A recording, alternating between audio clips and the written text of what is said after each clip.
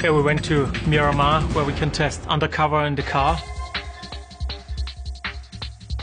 Because nobody can see you there, yeah? So paparazzis have no access to the test area because nobody in development wants to see the internal failures than somewhere in the newspaper or on the TV. So therefore you do the test somewhere where you can't be fined. It can be done. That's about all the motivation a BMW engineer needs to get the job done. I mean, the big challenge of this project was to keep the power level of the inline six, which is famous for its performance, and to combine it then with a significant reduction of fuel consumption. And to take the challenge to be at least as good, even better than our famous six-cylinder engine. We were all excited about having the opportunity to make this engine, to develop it. They asked us to take the six-cylinder engine and make a four-cylinder just as good with 15% less fuel consumption. I thought that was crazy.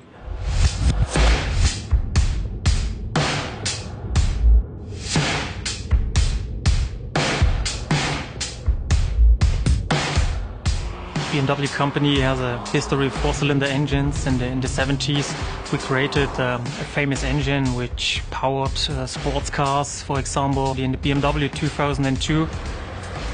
And also we used this engine for the motorsport applications. So it powered sports cars, racing cars, Formula 2 champions, and even the Formula 1 championship car with Nelson Piquet, who won the F1 championship in 1983.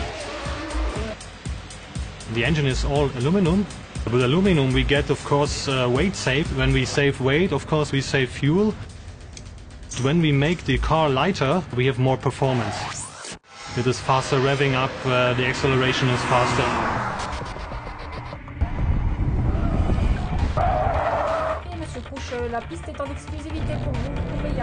At Miramar we do the testing. We have here a good proving ground where we can test chassis combined with the powertrain.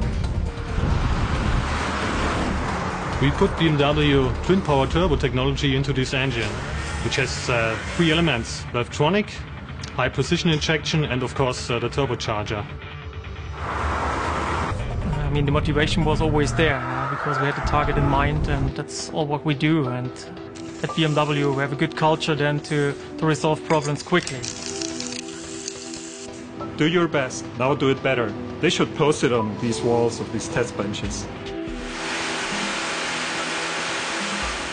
The passion, it's important for us. We like the car. We want to have the right tuning to find the right combination between the chassis setting and the powertrain. We tested this engine in a 31,000-mile high-speed test at the Oval in Miramar, where we achieved water temperatures up to 250 Fahrenheit and oil temperatures up to 300 Fahrenheit. We tried to break this engine in this test, but we couldn't.